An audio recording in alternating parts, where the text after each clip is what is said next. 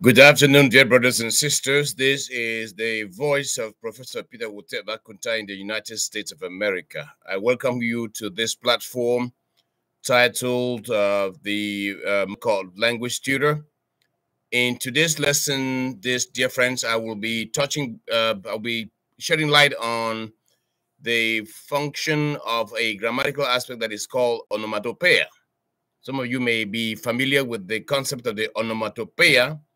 An onomatopoeia is actually a sound that is a word actually that is given that is used in a particular language to underscore the sound that is made that is associated with the word that is used. For example, if you in Western tradition, if you think about languages like French, for example, or even English for that matter, the word the sound cocorico, which is actually an onomatopoeia, is associated with the sound of the rooster, which is commonly called the cock. And so if you hear the word cocorico, the first thing that comes to your mind is the sound that is made by a rooster, a cock. And so so that's the origin of many onomatopoeia in Western cultures and Western languages. And so it is clear that from some of the readings that I've done that the sound of birds and animals are normally associated with many onomatopoeia. I've mentioned the cocorico. You can think of the boo boo boo, which is the sound of the dog in the most virtually all global languages and global cultures.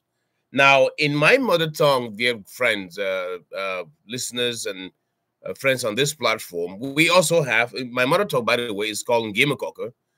We also have onomatopoeia. We have a bunch of words that would help the speaker to intensify or underscore the sound that is associated with whatever object or whatever human being that the person is referencing in his or her discourse. Okay, I believe that a couple of examples, good friends, will shed light or drive home the point. I will give you a clear example of what we mean when we talk about onomatopoeia in my mother tongue. If you said, for example, somebody said, for example, "Wogo no buvimbo bang," okay, wogo no buvimbo bang. That means the man slapped his wife bang. Okay. Now, the word bang is actually not, you won't find that in a dictionary, okay? But clearly, good friends, it tells you the intensity of the slap that the man gave to his wife, okay? And so if you hear a sentence like that, you will know that the slap wasn't a light slap, okay? Some people will not say bang, they will say ba, in my mother tongue. But in most cases, my people would use bang, to intensify, to underscore the weight of the slap that the person gave his wife. I don't know for whatever reason you'll be beating your wife, but some people do, they do, they beat their wives in so-called trying to correct their wives, If you do that in the Western culture, you may find yourself in prison. But anyways, that's a story for another day. Though some people do that. And if you wanted to describe the intensity of the slap, you would say "wugona buvimbo bang" or "wugona buvimbo ba." Whatever you're saying, the bang and the ba, those are all onomatopoeia in my mother tongue. Another example of good friends that you could fall back on to underscore the presence of of onomatopoeia in Ngiemeukokeuh is you can say, for example, "Besogya but not tumbo kung kung kung," but "besogya but not tumbo kung kung kung." So this statement means, if I had to translate this in the English language, it does mean the soldiers walked boom, boom, boom, you know.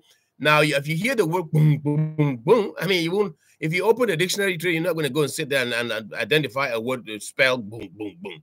It's actually again, it's an onomatopoeia that the speaker is using to underscore, to shed light on the intensity of the marching. For example, if soldiers are marching, they don't march like you and I will walk. They march with force because they are soldiers. They are trained to, you know, to show, a force of, you know, strength.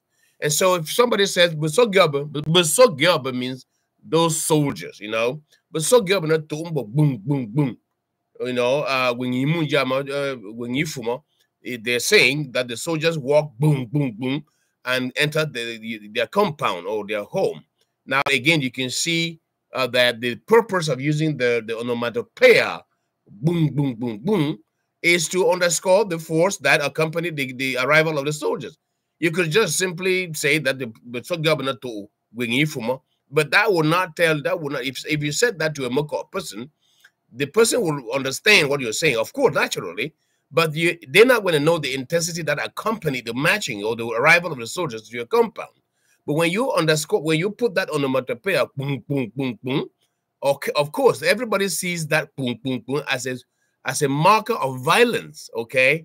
So that's, again, good friends, is another indicator of the presence of the onomatopoeia, the concept of the grammatical notion of the onomatopoeia in Ngiemeukokeuh, which is my mother tongue. Another example that my people are very, very keen on using is associated with most people, especially women, it's associated with crying. If somebody said that "Vabake or no team or woolly, woolly, woolly, woolly," you know, that's the translation of that statement is like this. It says, "The young woman shouted, 'Woolly, woolly, woolly.'" Now, when you hear the word "woolly, woolly, woolly," to the best of my knowledge, good friends, there's nowhere on this planet you're going to open a dictionary and you see the word "woolly, woolly, woolly" in it.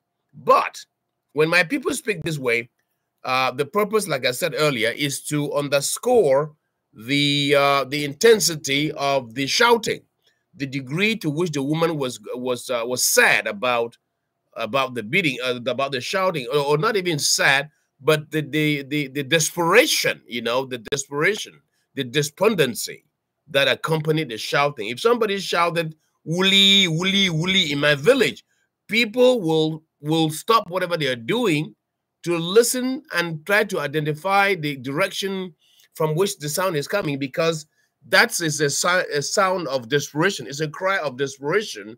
And my people, being people that live in community, they practice what we call African communism, which means you are there because I am here.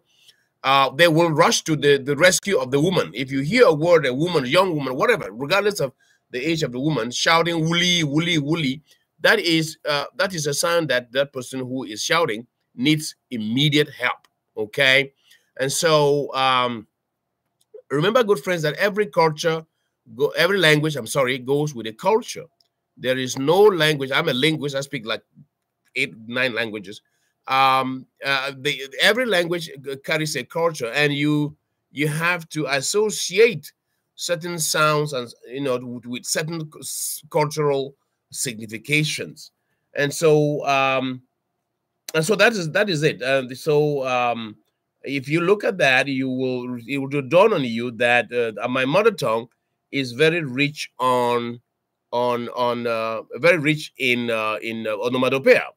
Now, one thing that I want to say is that my people very oftentimes use onomatopoeia to underscore colors. For example, when they're describing things, they could say, for example, "Matuwo no fumbo chung," you know, "Matuwo no fumbo chung."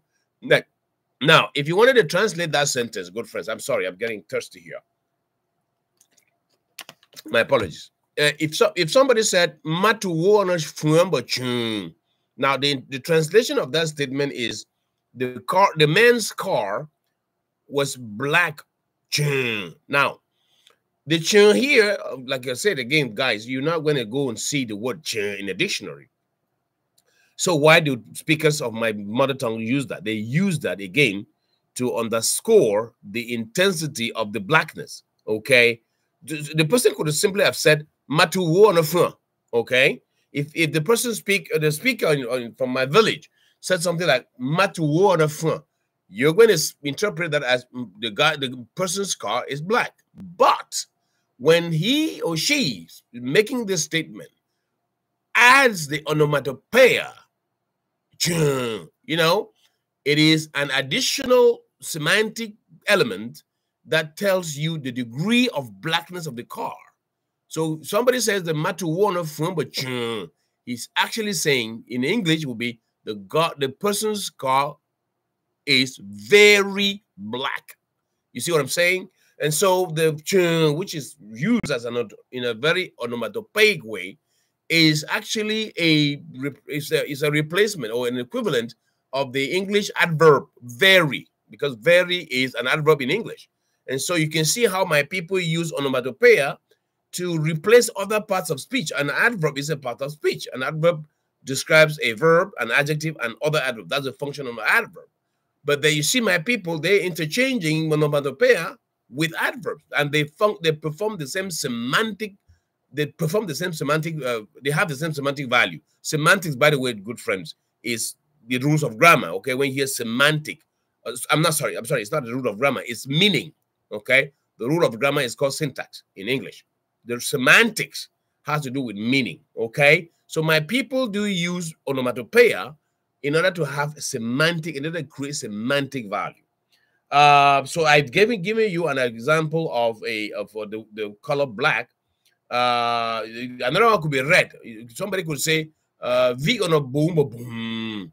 Okay, V on a boom boom, which means the fire, it was red, boom, like that.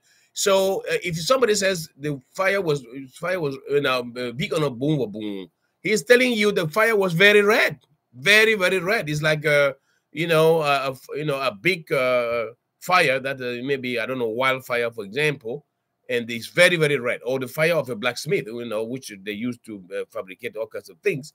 So again, the boom thing, the intensity of the redness is underscored using this particular onomatopoeia. Okay, and then one last thing that my people do use, still relating to color, is the color white. They could, so if somebody says, ndi war no fumba chan, okay, fumba chan, the chan there, as you see, that is telling you the degree of whiteness. Okay, if somebody said ndi war no fu, that's a clear, simple sentence. The man's clothes are white. No degree of intensity, no description of intensity of whiteness.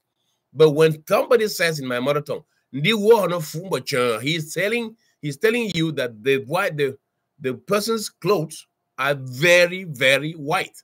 And so again, good friends, as you can see, the function of onomatopoeia in my mother tongue cannot be overemphasized, because they not only do they make speech very beautiful. I'm a writer myself. I've written short stories. My first publication was done in the United States in 2005, and it's titled Lion Man and Other Stories. Now, if you read that collection of short stories, which come from my people, the folk tales of my people, you will realize that I am using a few onomatopoeia that I called from my mother tongue, and that the purpose of my using these onomatopoeia is to underscore the intensity of the speech of my people, because every group on this planet Earth has what we call speech patterns.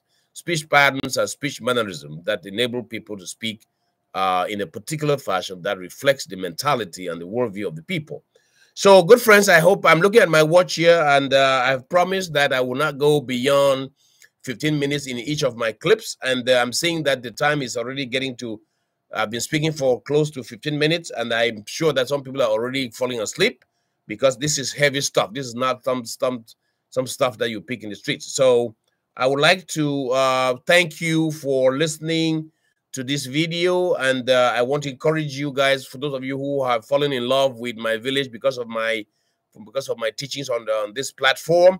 I want to invite you to continue to subscribe, first of all, and to continue to follow me on on YouTube, and to listen to some of my teachings.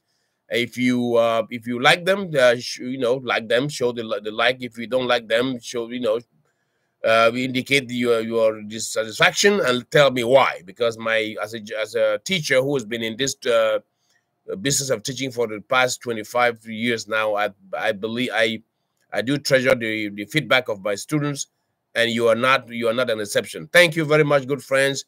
May God bless you folks, and I'm wishing you a great weekend until we meet again. Thank you very much, and stay strong. Bye-bye.